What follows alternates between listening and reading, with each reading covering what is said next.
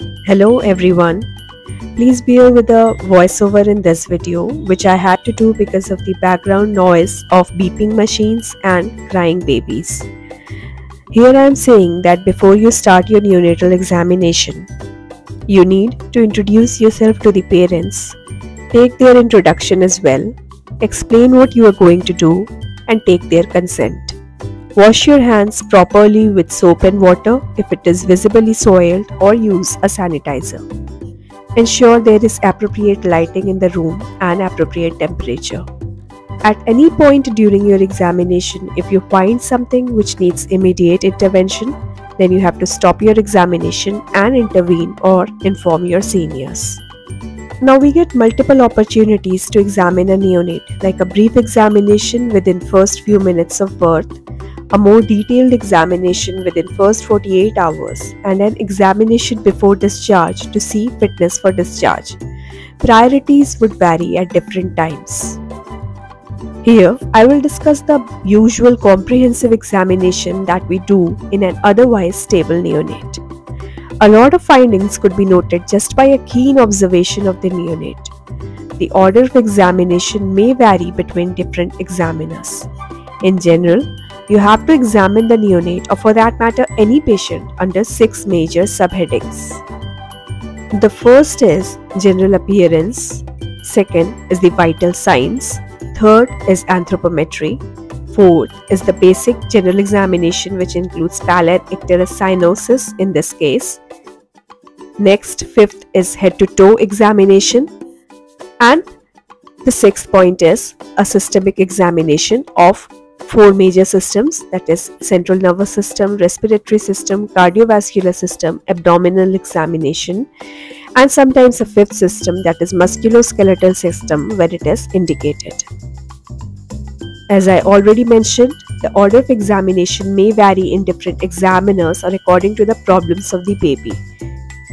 It is wise to note all those points under these subheadings first, which can be done without disturbing the baby. This comes with practice. Now coming to the general appearance, look if the neonate is looking sick or not, if he is active, how is he responding to light touch, if he is crying, whether the cry is consolable or not, and a type of cry. Then comes the assessment of vital signs. We have 4 major vital signs to check. First is temperature, then comes heart rate, respiratory rate, and capillary refill time. Blood pressure is not routinely checked in an otherwise healthy neonate. Here, I am counting the respiratory rate first for a full 1 minute. Now I am checking the temperature. First check the temperature with the dorsum of your hand on the center and then at the periphery. The temperature of center and periphery both should be warm and same. The 5th vital sign is SpO2, which you can check using a pulse oximeter. Now I am checking the heart rate of the baby. You can count for 6 seconds and then multiply it with 10. Now I am going to check the capillary refill time in this neonate by pressing the neonate on her sternum for 5 seconds and then releasing it. Now coming to the next subheading, which is anthropometry. We have to check the weight, length and head circumference in all the neonates. Since I have done anthropometric examination in this neonate, I am not repeating it here. Then comes the next subheading, that is checking for the Pallor, Icterus and Cyanosis. You can also do this in the head to toe examination, but I keep it as a separate subheading so that I never miss it. Presence or absence of pallor can be assessed by general color of the neonate or color of the palms and soles. Newborns in general should have a reddish hue. Now I am going to check for the icterus in this neonate. I have made a separate video of how to examine icterus in a neonate. You can watch that. Jaundice in a neonate progresses in an cephalocaudal manner. Now I'm going to look for the cyanosis. Acrocyanosis can be normal in a neonate. Acrocyanosis means peripheral cyanosis. Now I'm checking for any central cyanosis in the oral cavity and lips. Cyanosis is absent in this neonate. Now comes the turn of a detailed head-to-toe examination. Here my objective is to rule out any kind of birth injury, to rule out any kind of congenital malformation, and to look for the gestation also. Coming to the examination of the head. Look at the scalp for any cut, abrasions or birth injury. Feel for any kind of swelling like capute, cephalhematoma or subgaleal hemorrhage. Then feel for the fontanelle, that is here the anterior fontanelle we are going to feel. It's better to do it in a sitting position. Look whether it is soft or bulging. You also should palpate the skull bones and check for molding. Next comes the examination of the face. Look at the symmetry. Look at if the faces are looking abnormal. Next comes the examination of the ear. Here you have to look at the pinna size and shape. See whether the auditory canal is present or not. Look for any preauricular sinus, pits or skin tags. Next, look for the low set ears. For that, just draw a line horizontally joining the inner canthi and extend it downwards. In low set ears, the helix will be below this line. Next comes the examination of the eyes. In the eyes, you have to look for any subconjunctival hemorrhage. Check for the color of the iris. Look whether any iris coloboma is present or not. Look at the movement of the extraocular muscles. Look at the pupillary size and reaction. Definitely check for a red reflex to rule out cataract. Look at the palpebral fissure, what kind of slant it is. Next comes the examination of the nose.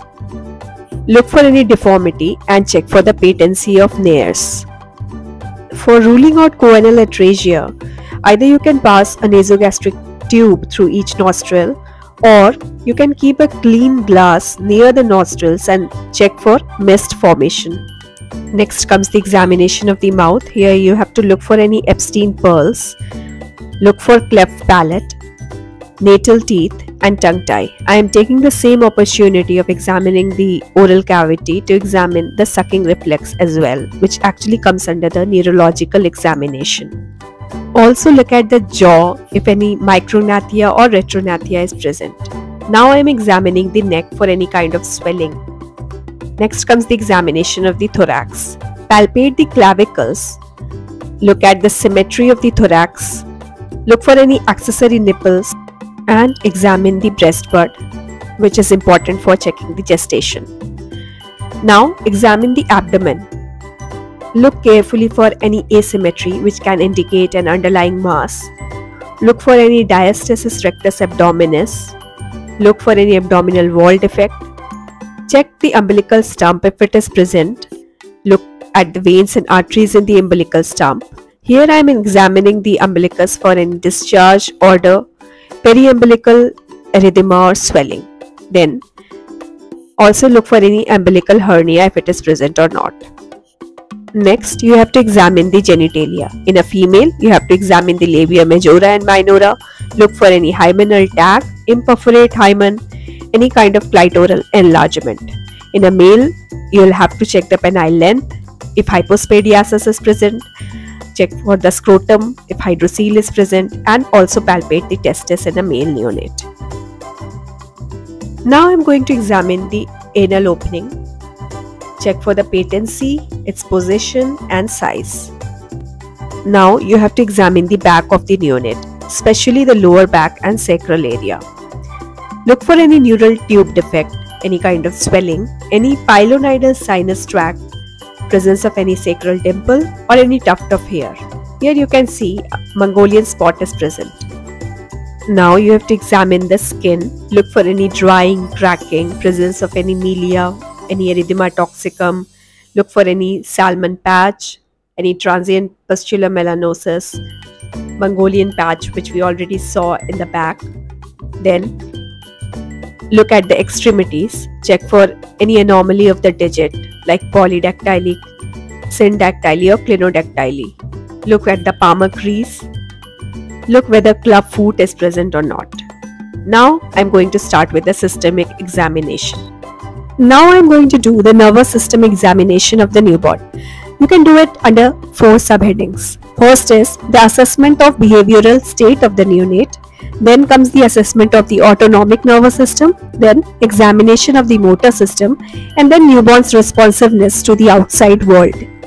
Now in behavioral state, there are 6 behavioral states in the neonate: deep sleep, light sleep, drowsiness, quiet alert, active alert, or crying. So note what state he is in right now. If the baby is crying, note the type of cry. You can assess the autonomic nervous system by checking the vital signs, by looking at the color of the baby, if it is pink or mottled, or if there is excessive jitteriness or not.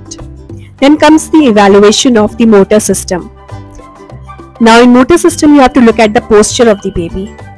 Then note the spontaneous movements of the upper limb and lower limb.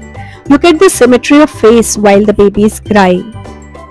Then check the tone of the baby by lifting the baby like this and noting the movement of the head.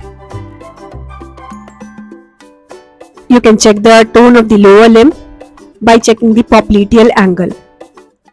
When it is required, you may need to do the scarf sign or ventral suspension in order to check the tone. Next, you have to check for the primitive reflexes. Do a Moro's reflex, which we should do at last because it would lead to crying. And then here, check the rooting reflex.